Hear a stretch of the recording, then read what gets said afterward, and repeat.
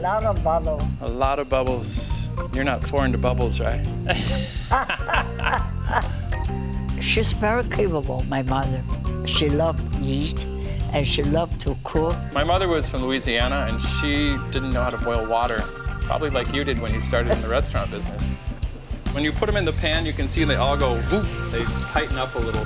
Crispy Szechuan duck from the Mandarin, and lemon pepper duck from Restaurant Gary Danko. She was born almost 100 years ago in a China that no longer exists. Her privileged childhood was interrupted when the Japanese invaded and she was forced to flee, and then flee again when the Communist Revolution swept over China. But Cecilia Chiang is a survivor, and in the 1950s she sailed into San Francisco. Though she had never cooked a day in her life, she opened the Mandarin, an acclaimed restaurant that would revolutionize Chinese food in America. She mentored some of America's greatest chefs, the likes of Julia, James Beard, and Alice Waters. Now in her mid-90s, Cecilia is mentoring a new generation of San Francisco's chefs and sharing her century of kitchen wisdom.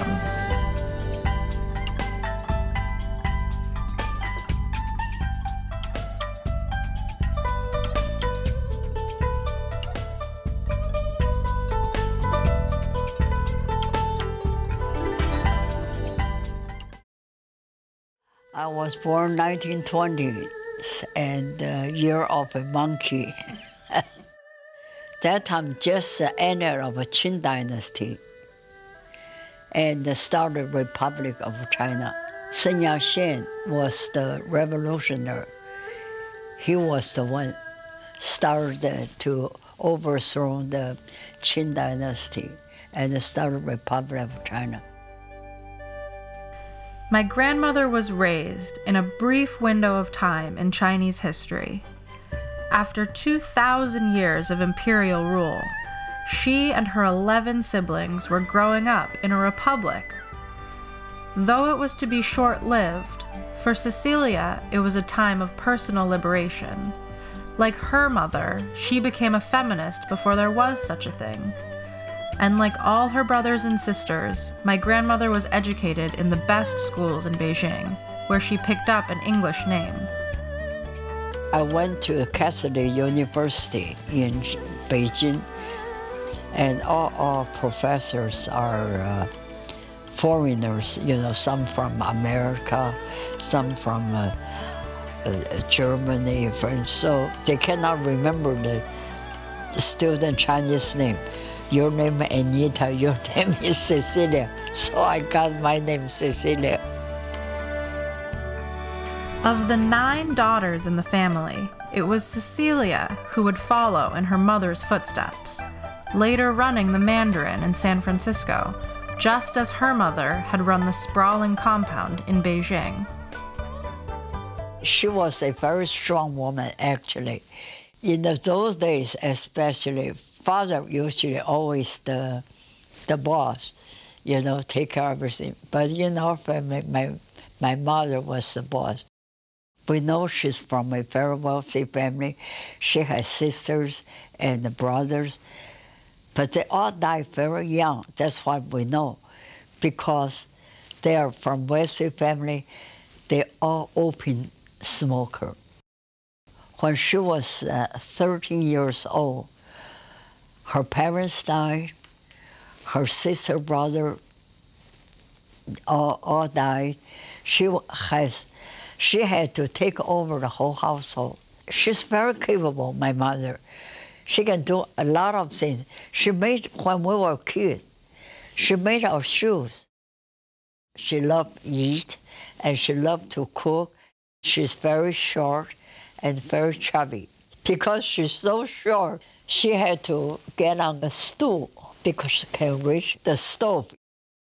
She had a pork dish for New Year time.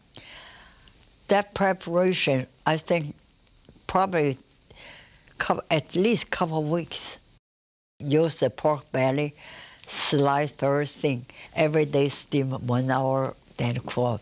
And later on, this pork belly fat, just like glass, you can see through. And it's not really you feel like fat at all.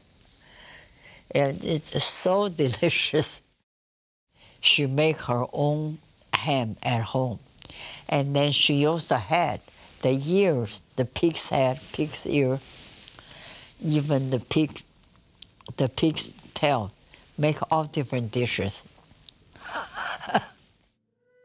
Food wasn't all that her mother taught her. Though they were a prosperous family with servants to take care of their every need, her mom also taught her lessons that would prepare my grandmother for the adversity that lay ahead. I remember when we were started to go to college, and she told the servant, she said, don't make the bed for Miss number 7, because they're in college now. They have to learn how to make their own bed. But usually the servant did all that. So my mother said, no more. You're now in the college, you have to learn how to do certain things. And she always said, you're very lucky, have servants and all good living, good food. You have learned something, prepare someday. You cannot afford to have all the servants, something like that. But a lot of things she said to us, and how be a good person, be honest, and how you treat people. I think that really helps a lot when I go now. Like my grandmother, Gary Danko learned all about food from his mom. Unlike my grandmother, Gary got an early start in the kitchen and then never left. Dining at Restaurant Gary Danko is a San Francisco rite of passage, and reservations are coveted like winning lottery tickets. The food there is classic and yet modern, indulgent and yet light. Danko mixes luxury ingredients from around the world with ones that are locally sourced. It's refined, sophisticated cooking with bold flavors his mother Opal taught him, long before he became one of San Francisco's most respected chefs. The suited waiters and captains carry out service that matches the food, impeccable without a trace of pretension. Restaurant Gary Danko is impeccable because Gary Danko wouldn't have it any other way. A lot of bubbles. A lot of bubbles. You're not foreign to bubbles, right? Cheers. Cheers. To long life. And good health. And to great health, yes. A lot of love, too. Yes. Well, now I want to ask you how you started. Well, actually, it would be my mother. I have a lot of female influence in my cooking, because I grew up in a large family, not quite as big as yours, 7 children, including myself. And then my 2 parents and my grandfather, my Hungarian grandfather, lived with us. You're Hungarian? Hungarian, The Hungarians do a lot of foie gras and duck and all that. That's right, the rich food. So anyhow, my father built houses, and so my 2 older brothers were all 1.5 years apart. And so when they were young, like 6 or 7 or 8, they would go to work with my father, and there was no room for the 3rd one. So I stayed home and learned how to cook.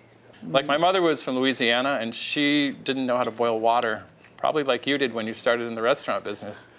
But 7 kids, 10 mouths to feed. She learned how to become a very good cook. And one of the most important things I learned as a child was how to balance flavors. And very simply, she used salt and she used acid. Very Southern. They don't use a lot of spices. They don't. And so basically, that's how I got my start. How does it feel to be back in a restaurant kitchen? I love to get back to the kitchen.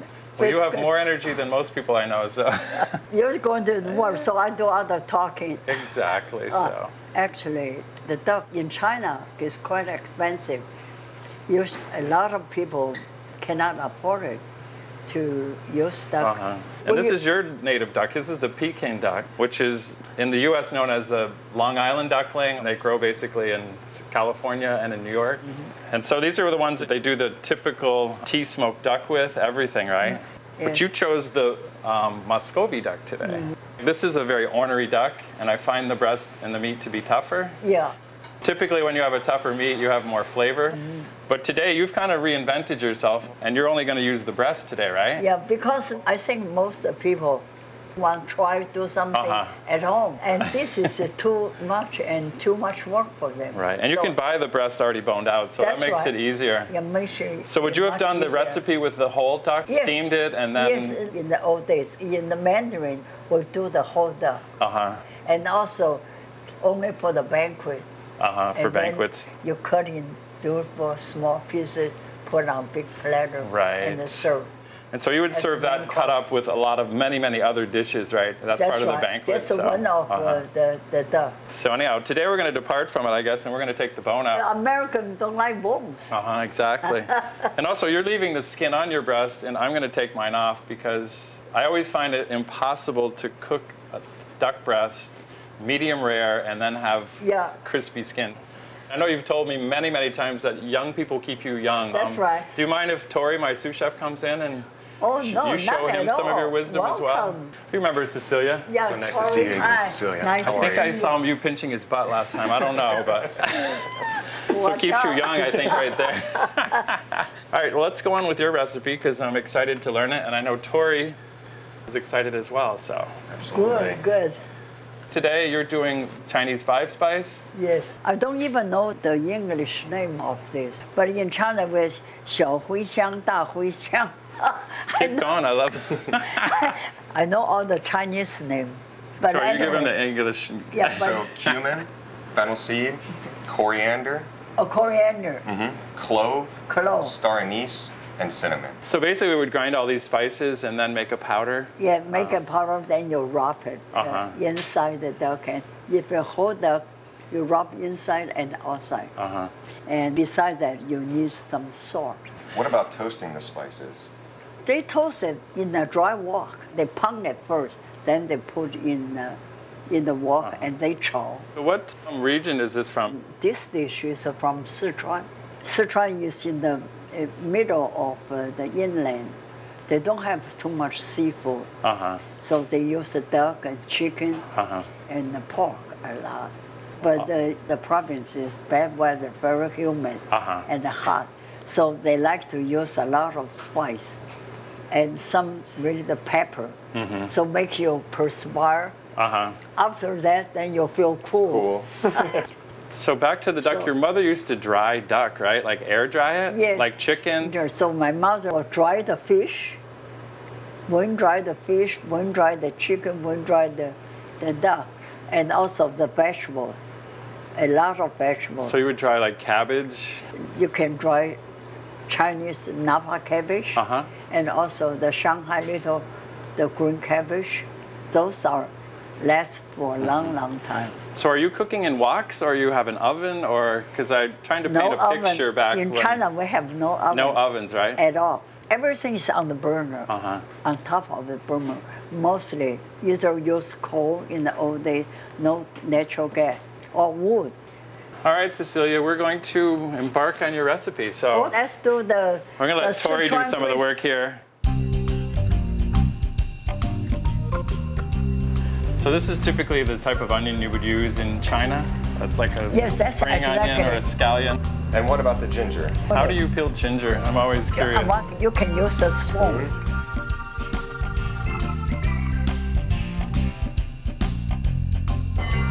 And now I have a bowl to combine all the. Yeah, that's right. The 5-spice. Yeah. How does that smell? It's just. That's It's very sweet. That's fine. And then the Shaoxing cooking. That's a Shaoxing. This is a. It's like a sherry. Yeah, a little sweet. I think that's the combination. And just right in. Yeah. Coat it. Yeah, that's right. Beautiful. Beautiful duck breast, aren't they? Beautiful. And how long will you let these marinate? Usually you have to marinate it about 4 hours. If sometimes you cook Nighttime when you have nothing to do, then maybe you just easier overnight. Overnight, that's exactly. right. All right, so here's our breasts have been marinating overnight. You suggested we brush a little soy. I think brush it on top. Okay. Yeah. Putting a little bit of makeup on, right? That's right. It adds color and some salt and also have a little more flavor. I think we can put it in. Yeah. So when you were doing this in a restaurant, you would have multiple baskets on top of each other. That's right. Big we ones, used to put 4 ducks.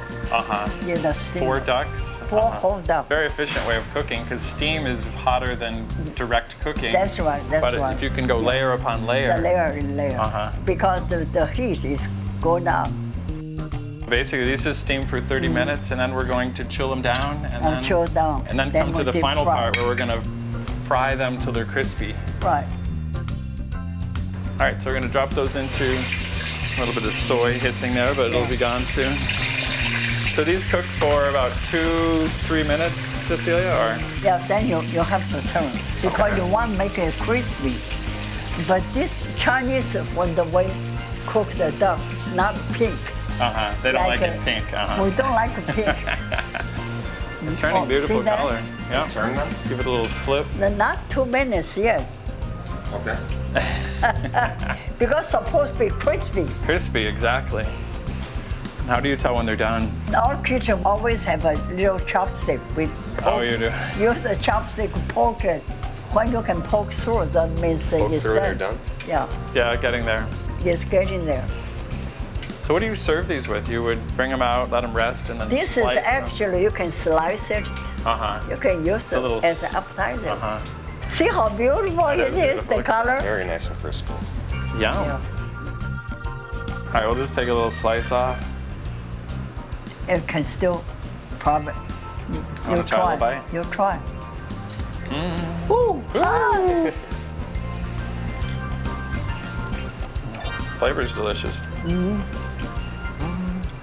Good, nice flavor. Good. Marinade on it is very good. Very good flavor. The best part is the skin. Notice who jumps right in and eats it. I love that. We need more wisdom, more. How many of your siblings are still around?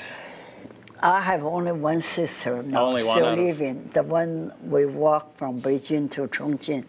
Sister number 5. That was a life-changing experience, obviously. Right now, my sister's still living, 102. Really?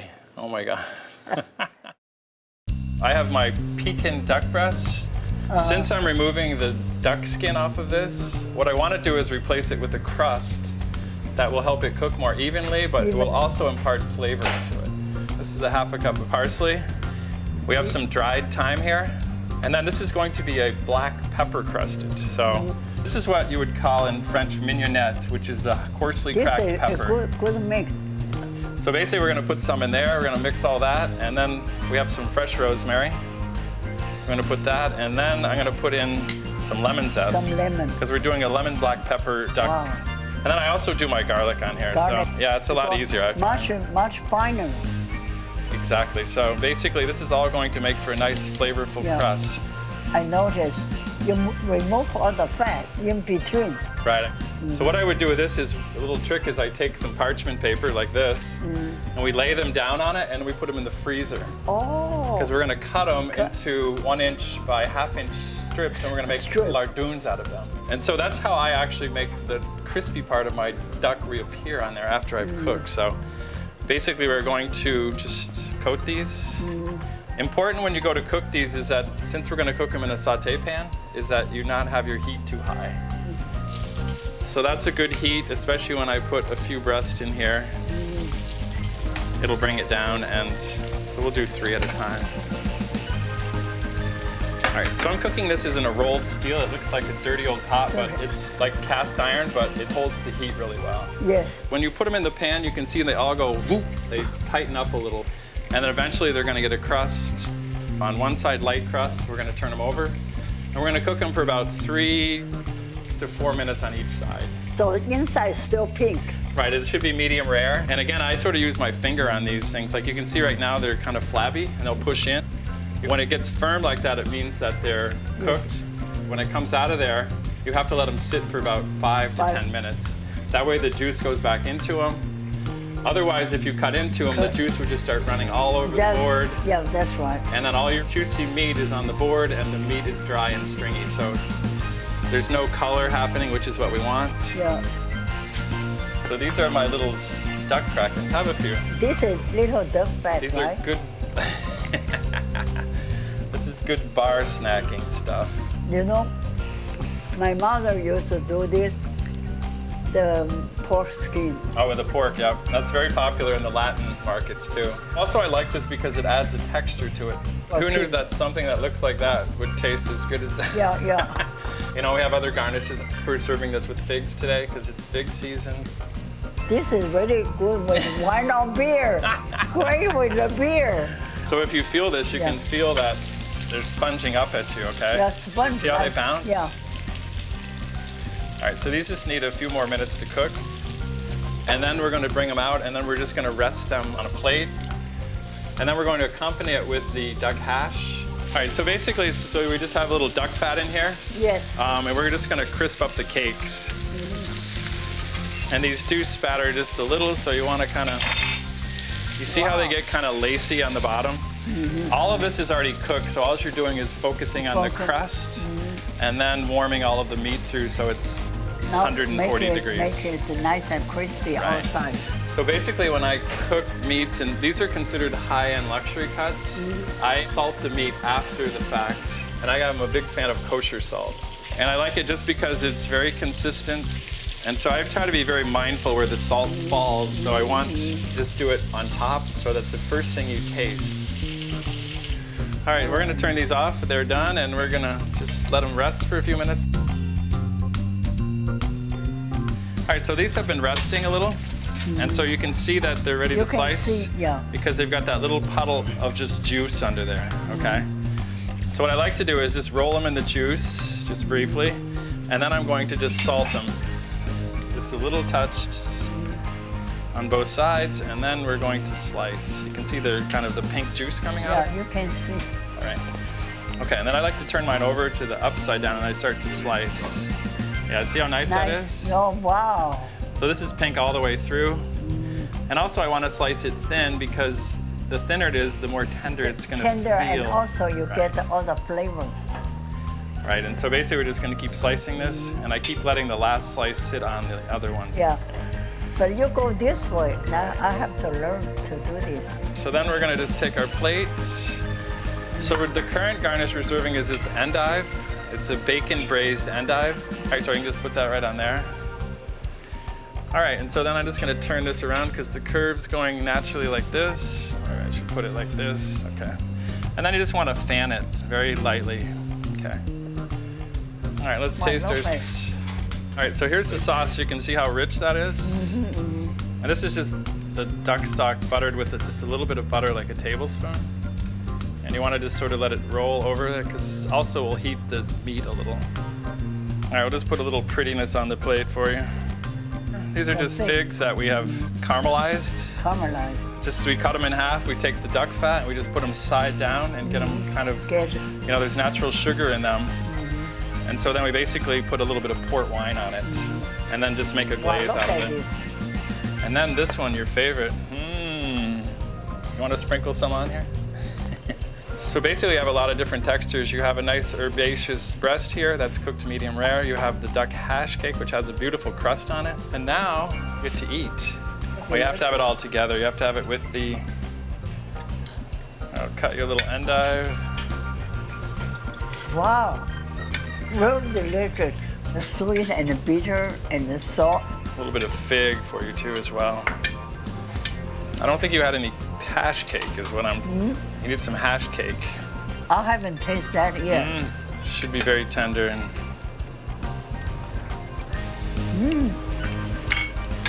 So imagine that with a poached egg on it. Put a little hollandaise or put a little wine with that. Cheers. Cheers. Thank you for all your kitchen wisdom. Everything's so tasty. Well, thank you very much. So good. Not much slows you down, honey, I'll tell you. My partner, Greg, was just telling me how you were out doing tequila shots with him till like 2 in the morning. Corey Lee came in. When I was young, I can drink a lot. I can drink straight whiskey, scotch, and cognac. There's a picture I see of you in my mind. I got your blue jeans on, you got your thumb in your pocket and a glass of champagne, and you're leaning up against the counter, and you're like, woo! I don't know where I get that. Probably maybe from my father. From your father, huh? Yeah, my father always have a little wine, a little. He knew the secret for longevity, huh? He really know how to enjoy the life.